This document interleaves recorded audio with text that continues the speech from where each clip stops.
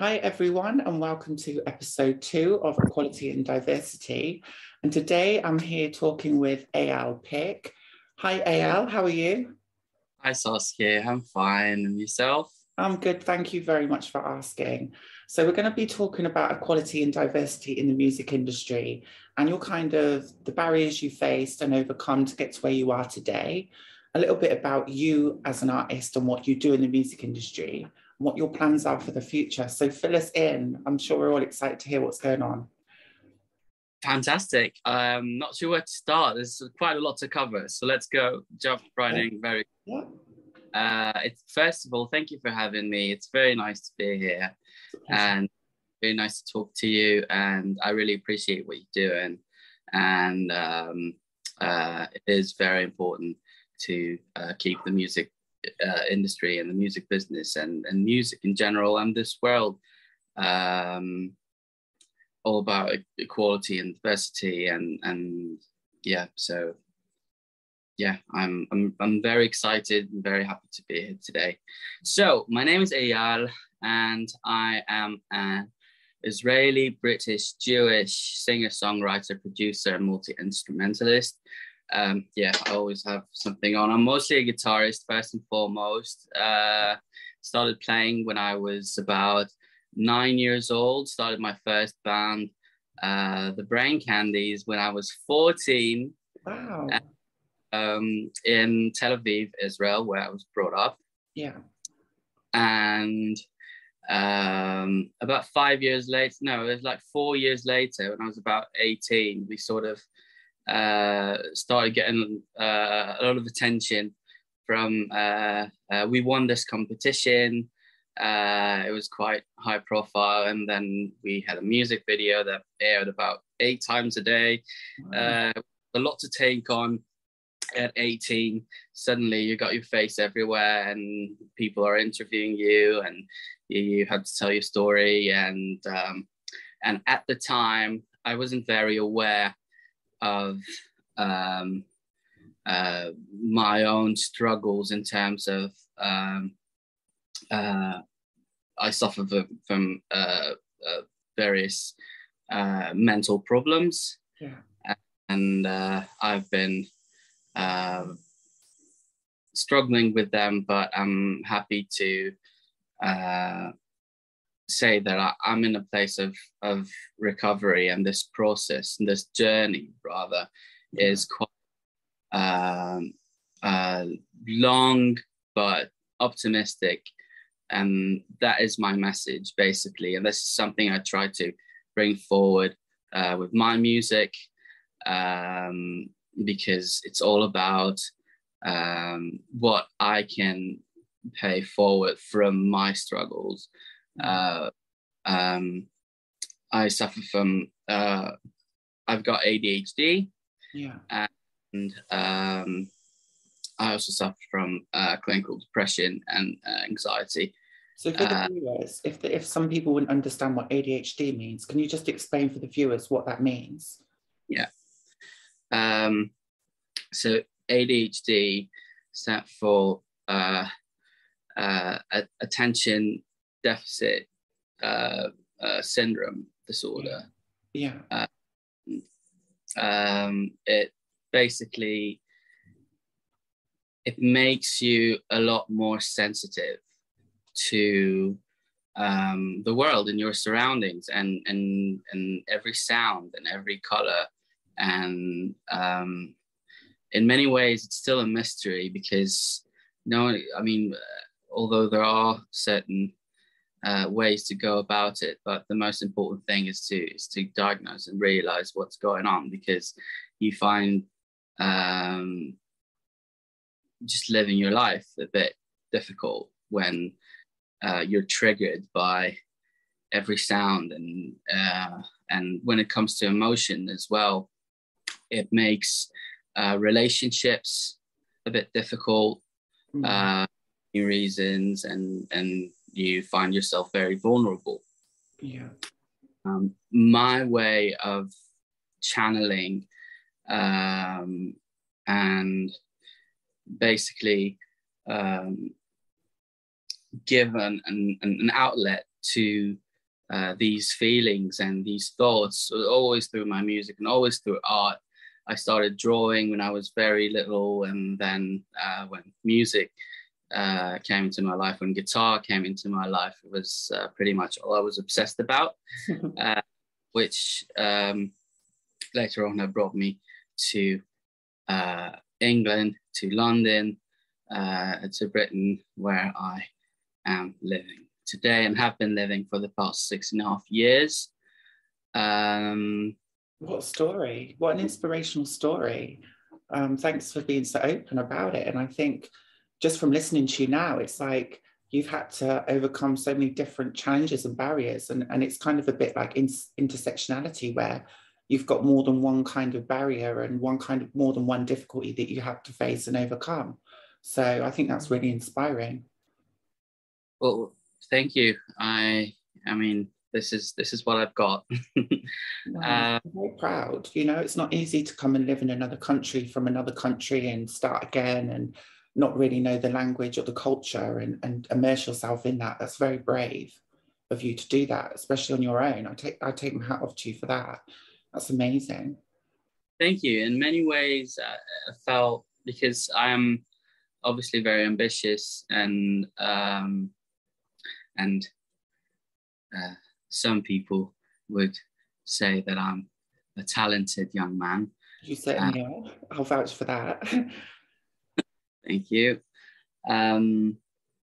So that has opened many doors for me, because this little thing here, it speaks, and you can tell your stories in a way that's very focused and very they say that everything in life is all about the story, and they say that the song is the essence, like the gist of the story. So it's just easier. Not to mention that I was always obsessed with sounds and beautiful sounds from the radio and television and film, which is an all massive part of my life, because it's really hard to put everything together, because I have been doing quite many things in my career in terms of releasing albums. I'm now finally releasing music as a solo artist for the first time. That's a project I started working on in the past few years. And for the viewers, if they want to find your project, what's it called? Yes, so my debut album is called Mercury Retrograde. It's out now everywhere. On all the streaming platforms, if you want to go and have a look. Are you also on social media or any other platforms where people could find you? Yes, I'm on Instagram and on Facebook. Just feel free to, to come say hello. And if there's anything you in my songs that you could that resonate with you, it always means a lot to me to hear that, and I'd love to discuss that with you. So what else? So about did you originally come to England to pursue your musical career? Is that your original plan? So it all started when my old band, the Brain Candies, we got an offer to come to London and make our second album. Okay. Producer at the time was based in London, and we started this beautiful and amazing journey. But unfortunately, the band was already quite, I'd say, kind of worn out, because we started very young and we were childhood friends, and we kind of grew up being different people, and we've always had that bond. It's like, and everyone who's ever been in a band would always tell that to you, that it's like, no matter how pissed off I am with my mates, like once you get into this room and you pick up your instrument and you just start playing, and like everything is just like, it becomes go away. it's not important anymore, because something more important going on right now. which brings us to spirituality, because I'm a very spiritual person. As I said, I'm Jewish. I'm a reformed Jewish person. And how's that been like in the UK? Because I know we have a Jewish community, but it's quite small, isn't it? And it's not very much talked about, the Jewish side of the community in the UK. And I think that's one of the issues that I wanted to pick up, is that representation, that you are there and that's who you represent, as well as being an artist, right? So again, I mean, okay, I don't know where to start. Just going to start.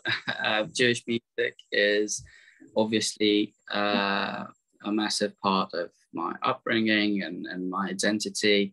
I'm the in-house singer and guitarist for West London Synagogue in London, which is a beautiful, beautiful community, and it's very inclusive. And senior rabbi David Mitchell is openly gay, and it's so inclusive, and we've got lots of people converting, and I mean, my humble part in that, you know, beautiful establishment is to bring music, as they got music as an integral part of their practices, and very proud of the music, and rightfully so, because the musicianship is incredible, just incredible. And I consider myself very lucky to have been working with such amazing musicians. I also got to play, as part of my, this is how I pay the bills, playing lots of weddings and events in the Jewish community. Jewish event had brought me to play incredible concerts in amazing venues such as the Royal Albert Hall. Wow, that's fantastic. So your community has been really supportive of your journey, you would say? I could say that, definitely. Yeah. And I was, it's pretty obvious that it's the community is strong, but it's like it stays within the community, and the rest of the world doesn't really hear about it. Yeah. What I was going to come to next, funny enough. My next question. Both being Jewish and Israeli in Europe and in England is not necessarily the easiest thing. There's a lot of disinformation. There's a lot of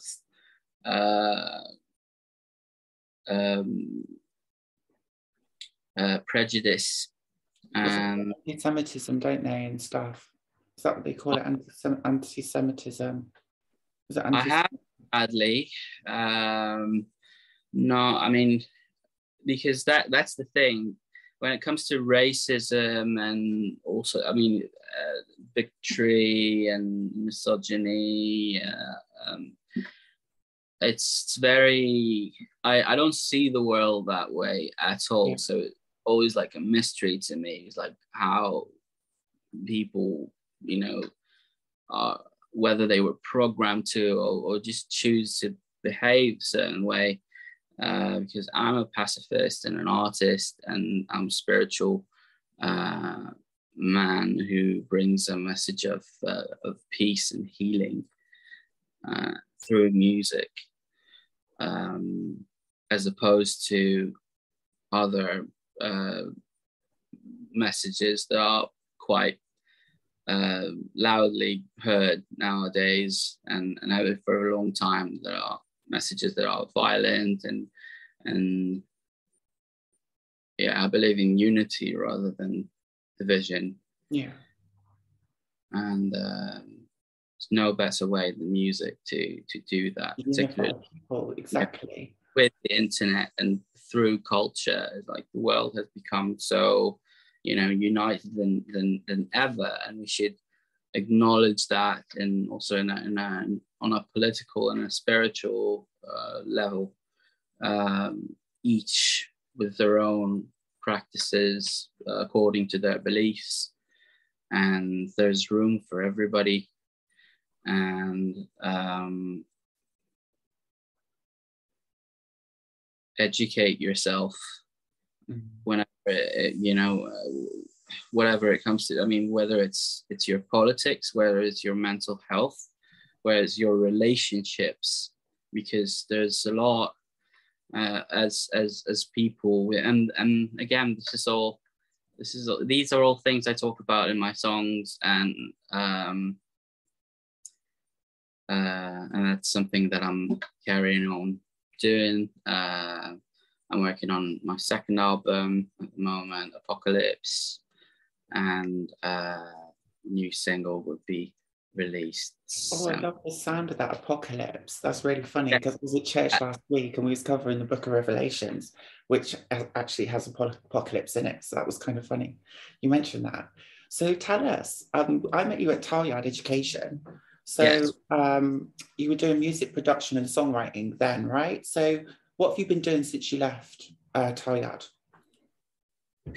So I haven't really left Talyard because I have made friends there, and I have got, I have had chances to work in the studios and collaborate with people, and there's a lot of networking involved, and I'm proud of my MA and being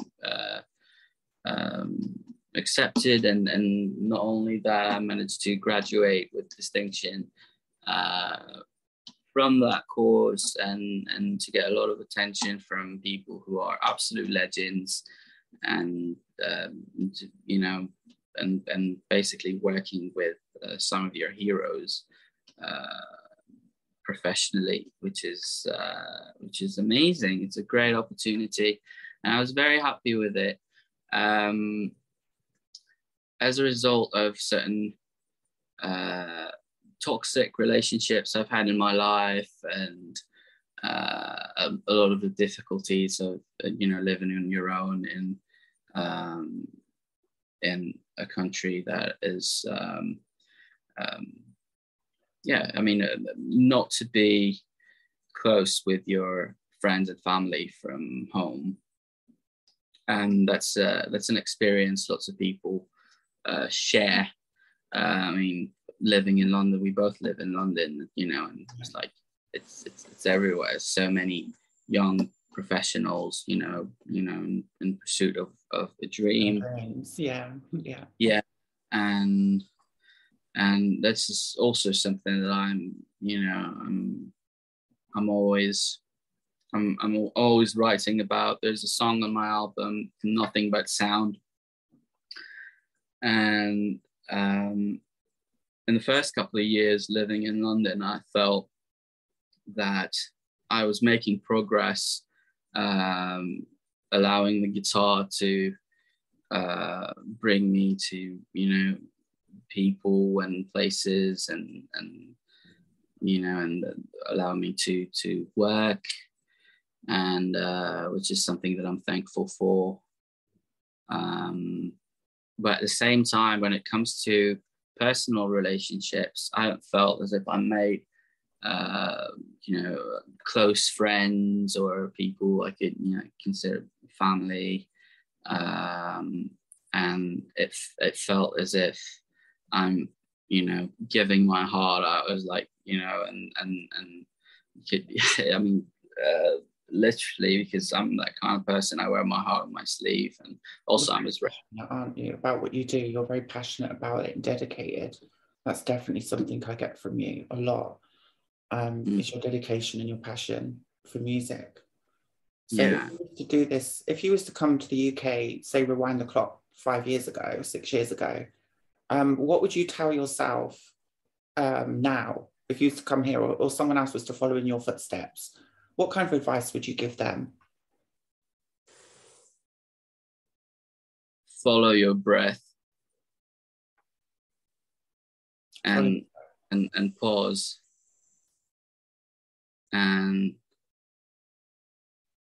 it's like, because there's I think what I'd like to my answer would be kind of I'll have it in two parts, because that's something I would do beforehand, which is to make sure that's why I said breathe and follow your breath, because it's all to do with meditation and mindfulness. It's a very powerful key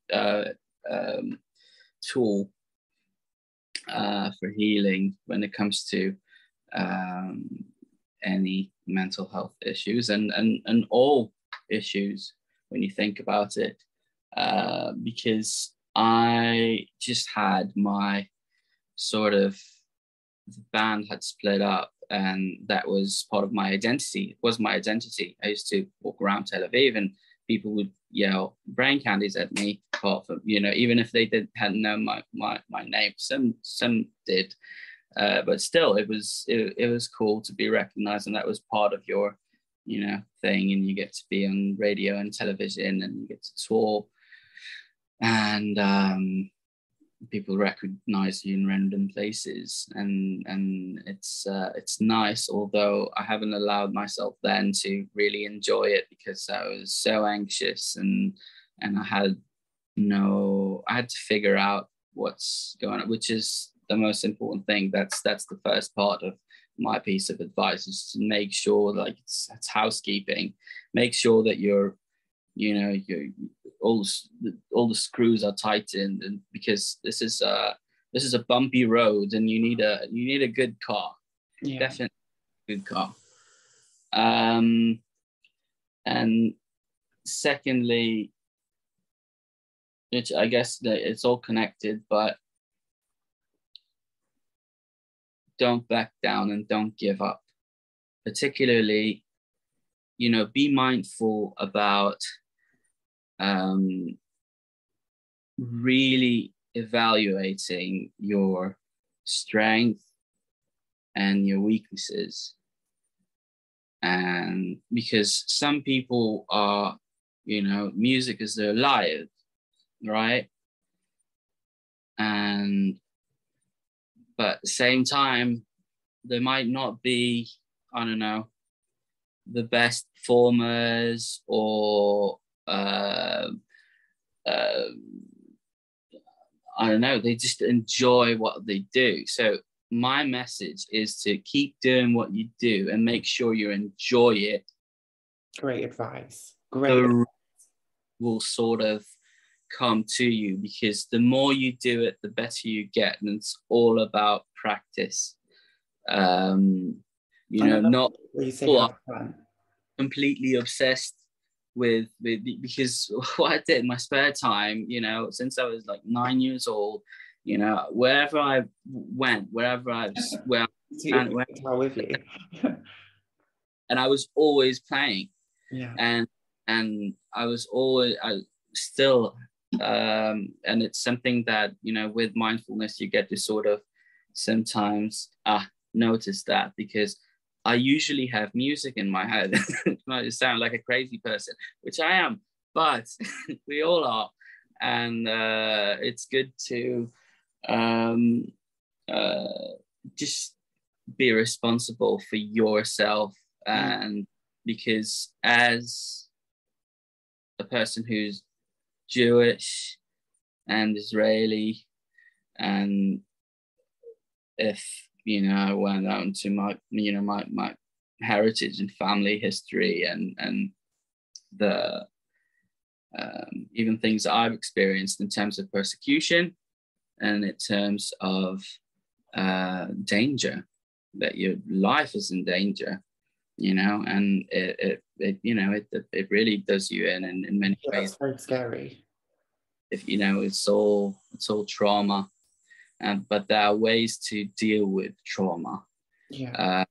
So that's another sort of part of my message, that whatever it is, it's like, I'll show you something.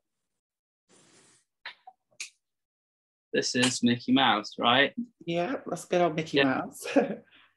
Little Mickey Mouse, and I have no rights, so they might sue me for showing you that, or for making this, because I made it during lockdown. I found a new hobby. It's needle felting. It's something to do with your hands, and so whatever it is, you play. I don't know. You play not your phone though. Leave your phone alone, put the phone down for a second. Yeah. And, just try and be present with something that brings you just a little bit of joy, whatever it is. And kindness, to yourself and to others. And because that's where it's all starts. We're all responsible to our immediate environment. Totally. Because, I can go on and on about injustice and the fact that, people talk about Kate Bush and her track being featured, I think 4 times. They have like 4 placements for the same track in Netflix #1 series, and probably the most expensive production, Stranger Things, which I don't really watch. It's not my cup of tea, but so it's like everyone's talking about it, but they're completely ignoring the fact that they've they did certain things that were a bit disrespectful in terms of the memory of the Holocaust. Yeah. Because they've used, I don't know if you've heard of it, but they've used a prison camp. It was a concentration camp. And there's something with people, with their arms were tattooed, and they encourage people to do that. And that's something that my family has been through. I'm sorry to hear that. I'm so sorry. And it is what it is. But no one would, come up and point that out and say something, And I love Bush. Really Bush. I really love Kate Bush, and I had the absolute honor and privilege to still be a mentee for John Kelly, who produced her, and told me stories about the first time he saw her when she was like 15, and it was like, what an amazing, I'm really happy for her. And, I wish songwriters today would write songs that are, I don't know, somewhat as good as one of the parts of one of her tracks, because that's different. Such amazing songwriting. I could talk about it on, and it's like, this is something, songwriting could be a lot more heartfelt and genuine and personal. And that's something that I believe in. So I want to join you all and invite you all to check out my album and listen to my music, and stay tuned for a lot more. So have you got anything up and coming stuff that you're going to be releasing, or any up and coming events where people can check you out, or anything like that? So it's all the backstage at the in the making, because there are singles coming out, there's a future album to come out, there's an upcoming album, there will be live shows. I'm going to go on a mini acoustic tour, and just myself and guitar as a storyteller, and playing my songs. So just follow up on social media, and so if anyone wants to follow you on social media, could you just spell your social media handles so people could find you? So it's EYAL space PIK. Brilliant. So if anyone wants to find out what Eyal is up to, just feel free to go over to his social media pages and check out what he's up to, and I'm sure you'll be able to catch some information on his pages. That's been absolutely amazing. Thank you so much for taking part in this second series of a series of around 12 talks on equality and diversity. Thank you for taking the time out and sharing your story, your vision, what you've been through, the barriers you've overcome, And I just want to say thank you so much. And I'm wishing you all the best for your journey. And everyone needs to keep an eye out for you because I'm sure there's some great things to come. So thanks again, Eyal. Thank you very much. My pleasure, and God bless. And thank you for listening. Thank you. Thank you very much. Have a good evening. And you. Bye. Bye. Bye.